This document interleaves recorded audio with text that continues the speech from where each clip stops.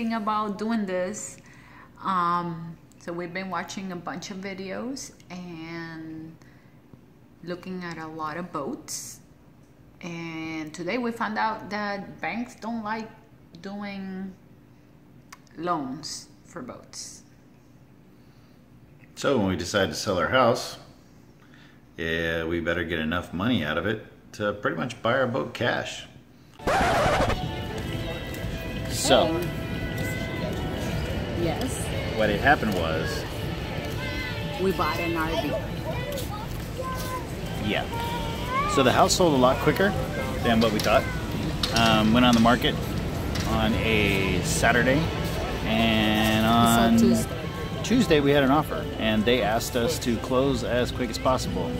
So we took it. We took it because we're ready for the dream. Yeah, and but we don't have a house.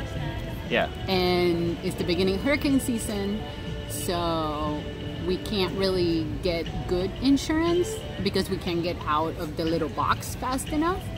So we thought, what if we get an RV and we'll try 50-50? We never even tried that, so why not? Yeah, because there's a lot of places. I mean, we've been to a lot of places around the United States. A lot of states, a lot of places. And we just never, there's a lot more that we can go to. A lot of things we haven't done.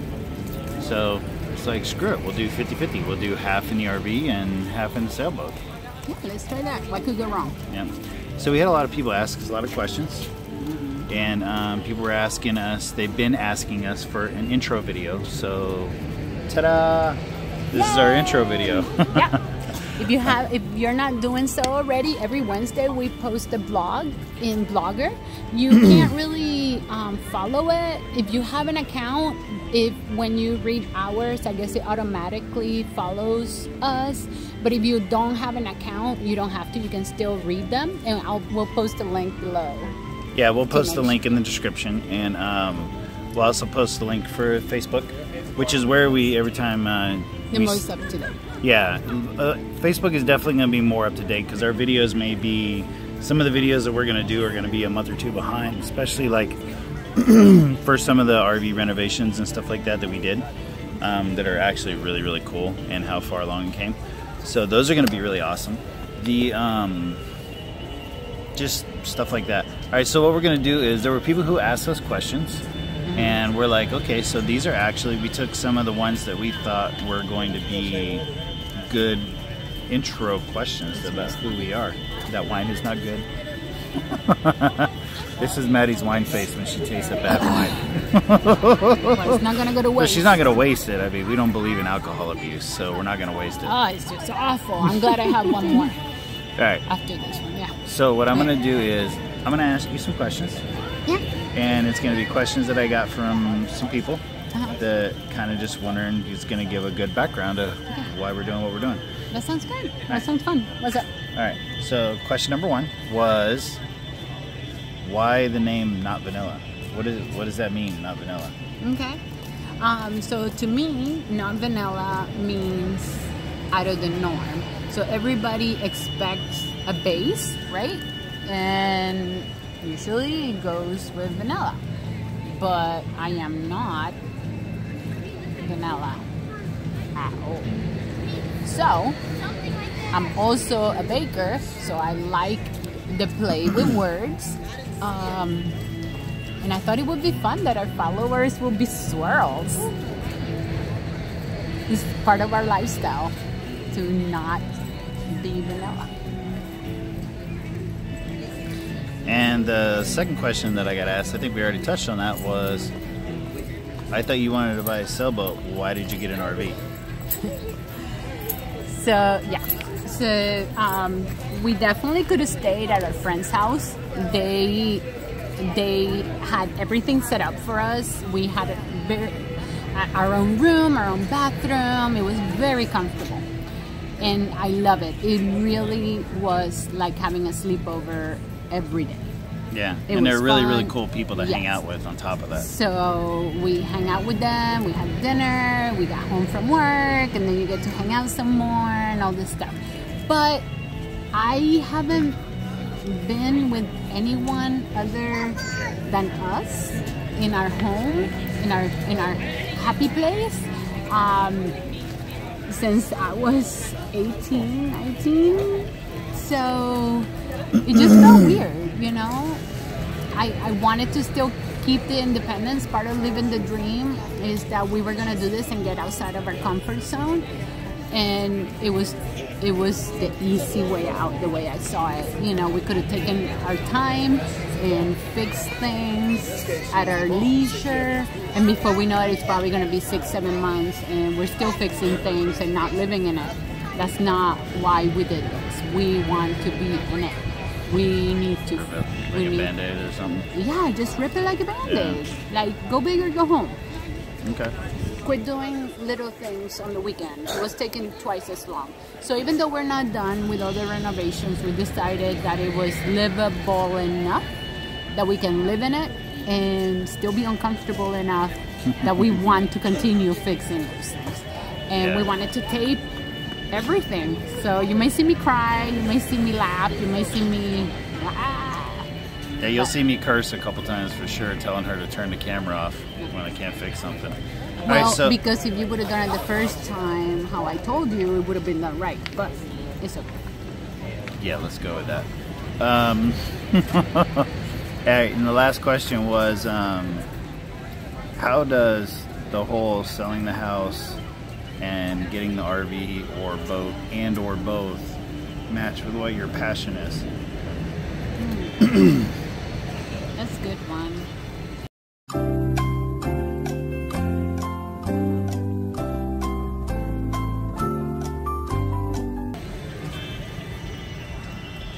I think I'm the most passionate about meeting new people and having relation with different people. Like, I want to know people from every part of the world. I really, really love languages. I love teaching. I love learning. And what's the better way? Like, I can do it land and sea with both. So yeah, I may be naive right now, but to me, this is the best. I can do it at land and sea. I can meet so many people. I can learn. I can teach. I'm really, really good at keeping up with people. I know a lot of people for many, many years. I love relationships. You know, I keep up with friends. I love hanging out with them. So to be able to do that in land and sea matches my passion of wanting to connect with as many people as possible. Okay. So what were your questions? So I'll start with the obvious. What is not vanilla to you? All right, so I have to remember our friends that are vanilla, and our family members are going to be watching this, as well as some of our kids. So vanilla is plain, boring, just a base, like where you start from. Not really anything special or spectacular, no special qualities. For the most part, kind of boring. I mean, now don't get me wrong, we met some pretty phenomenal friends that we consider vanilla, but our not vanilla friends are probably some of the most interesting people we've ever met in our lives. And some of our lifelong friends and some of our closest friends are not vanilla. And we want to go bungee jumping. Yeah, bungee jumping. We want to run naked down a beach, you know, stuff like that. Those are our not vanilla friends. Our vanilla friends are going to be like, oh my God, I'm not even coming out of the resort if that's what you're going to be doing today. So a lot of our best friends we've had, you know, have been like that, because you can be who you want to be around them. You don't have to worry about putting on a facade or putting on, am I going to say something that somebody's going to take the wrong way, because most of our not vanilla friends are more confident in who they are. They don't get offended. So that's what it means to me. Cool. So knowing what you're good at and what your passion was, how is the RV and the boat gonna be good for the world? Oh, good for the world? Okay, you had to specify that part. Because what I'm best at is I fix stuff. I can fix pretty much anything. I mean, Ooh, I'm glad those were empty. Told you, this one's much better. Much better. So I can fix pretty much anything. Oh, So the this boat... is the Skywalker. Skywalker? Delicious. Yes, delicious. You like Skywalker, right? I like Luke Skywalker, Anakin Skywalker, Oh, Leia same. Skywalker. Anyway, so I fix stuff. So being in the boat and the RV are great for me. I think that there's a lot of places that we can go in the world that need skills for people who can fix things, and it doesn't mean that you always know how to fix everything. Like I didn't know how to do a lot of things when I started doing them, but I have a mechanical mindset set in the sense that I can look at something and be like, I can take it apart and like, oh, this is how it goes back together. Oh, this part is broken. Oh, I just need to replace this part. And then I know how to put it back together and make it work. You know, things like fiberglass, and you know, there's people who are gonna need help working on their small engines and stuff for some of their boats, their fishing boats, and just stupid stuff. I'm gonna be able to fix things and just do stuff. I think that's how I'm gonna be able to make an impact with those skills that I have. So, if what you're saying is that if somebody's awning breaks, you will be okay helping them fix it? Well, I mean, they're gonna owe me a beer, for sure. But yeah, I can do that blindfolded now. You'll learn a lot. Yeah. Unfortunately, we didn't record all of that, but some of it we did, and there was a lot of cursing involved and a lot of banging. Our video would have been like beep, beep, beep, beep. Yeah, you wouldn't have been able to understand anything. Beep, Beep, that would be our video. It would sound like UPS truck backing up. Anyway, so what's your last one? How are you gonna be able to still be a boba and a dad if we're traveling and doing all this stuff? Oh. Because they're gonna always, we're gonna never be that far. There may be some times where we're gonna be that far. Like, yeah, we have long-term goals to go and cross the Pacific, and you know, we want to go to Indonesia and French Polynesia, Australia, you know, the Mediterranean. I mean, we really want to go to a bunch of different places. It is going to take us far away. However, we're going to be able to, you know, have them on board. And I think that the skills that they're going to learn by us, you know, my dad was a great man. My dad was a phenomenal human being, and he taught me a lot of different things. But I learned a lot of stuff from my grandparents who weren't trying to raise me. They were teaching me life skills. Like, my granddad taught me how to work on a tractor. My granddad taught me how to like hunt, you know, chop wood, trees. Hold that up. No, wait. We don't see people. Oh. So my granddad's the one who taught me a lot of those things, because he wasn't busy trying to raise me. You know, he was actually spending time with me, teaching me life skills that I grew up and I remember.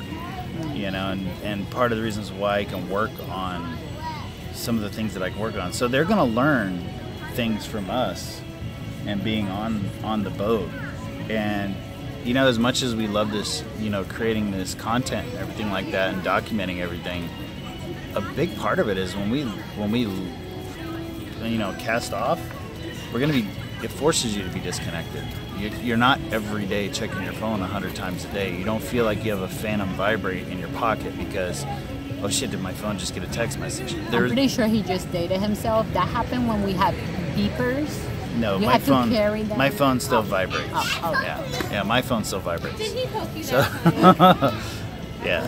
Anyway, so but it's stuff like that. It's like you're forced to be disconnected, and I think that it's going to show them one of the biggest things that it took us all this time to figure out is, yeah, we had the 3,800 square foot house and the 2 brand new cars and 2 brand new motorcycles and lived in a prestigious neighborhood.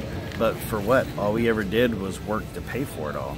It shows them that if you have a passion, you don't have to be tied to the rat race. You can just go and do what you want to do. So as of today, that's the theory. Yes. Yeah. Let's see how it goes. Stuff So like that. I hope we answered some of your questions on who we are, why Not Vanilla matters. And I'm out of my wine flight, so I think it's time to move on. Yeah, let's move on. I Go to the hear next place. Africa calling me. Do you miss the rains over in Africa? I do. Okay. Alright, so anyway, you guys just, my life, guys. I know you're jealous. Bye. Alright, Love so, y'all. like, subscribe. Yeah. And we'll talk to you guys on the next video. Bye.